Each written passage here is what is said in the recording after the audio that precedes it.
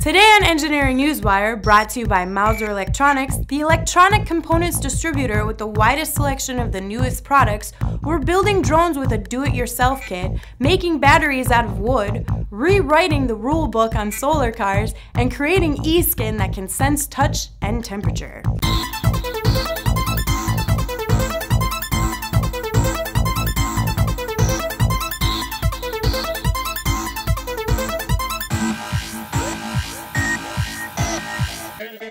Scientists at the University of Maryland have created a tiny, long-lasting, efficient, and environmentally friendly battery out of wood fibers coated with tin.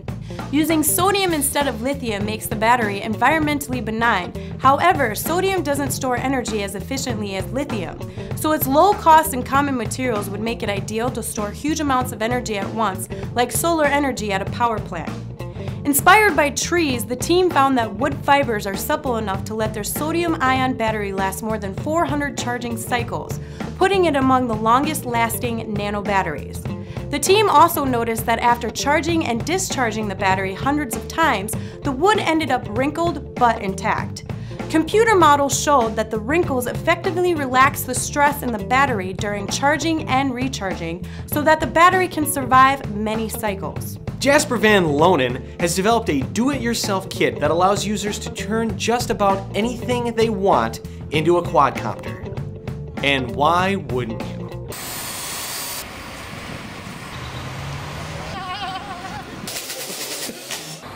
By simply attaching 4 motors and a control unit, the kit can make anything light enough into a drone, and without any technical know-how, Loenen claims. All of the plastic parts have been 3D printed in ABS material, and the kit includes a bill of materials and the original designs as well, so you can make it your own. Both the original and STL files are also available on Loenen's website, so essentially, this thing is open source. The control unit contains a receiver, 4 ESCs, a Bluetooth module, and an OpenPilot CC3D flight controller. Loenen has admitted, since this thing requires a remote control, it's technically not a drone, but that would ruin the DIY namesake. You know, drone it yourself. Amputees might be able to sense changes within their environments with a new flexible sensor that could be integrated into electronic skin, or e-skin, created by scientists from the Technion-Israel Institute of Technology. Using tiny gold particles and a kind of resin, the sensor has the ability to simultaneously detect touch, humidity, and temperature, as real skin can do. According to the research team, the new system is at least 10 times more sensitive in touch than the currently existing touch-based e-skin systems.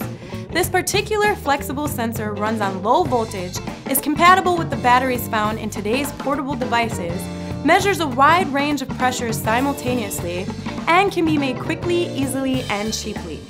The secret is the use of monolayer capped nanoparticles that are only 5 to 8 nanometers in diameter. They are made of gold and surrounded by connector molecules called ligands. When these nanoparticles are laid on top of a substrate, the resulting compound conducted electricity, allowing the sensor to detect a large range of pressures. By varying how thick the substrate is, as well as what it is made of, scientists can modify how sensitive the sensor is, leading to other monitoring tasks, such as monitoring strain on bridges and detecting cracks in engines. A group of students from the University of Cambridge have developed a new solar car design that they say will rewrite the rulebook at the World Solar Challenge this year. Their car, dubbed Resolution, strays from the usual tabletop design that solar cars tote. With a teardrop shape, their vehicle hopes to overcome the usual aerodynamic issue that often causes solar cars to struggle.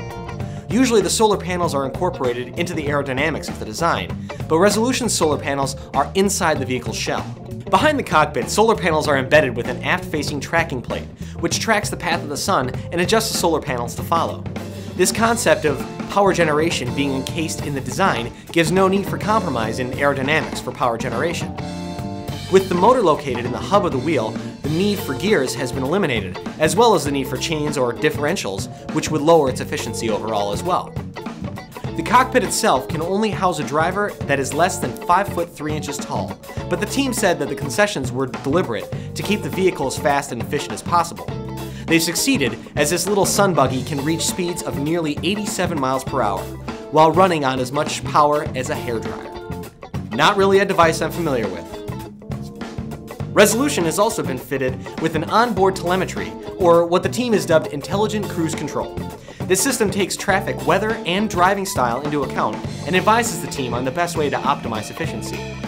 This vehicle was a collaboration of 60 students across several disciplines.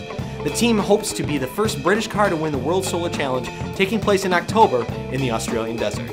Do you have story ideas? Comment below and we'll cover them in an upcoming episode. For PD&D TV, I'm Megan Zimba, and this has been your Engineering Newswire.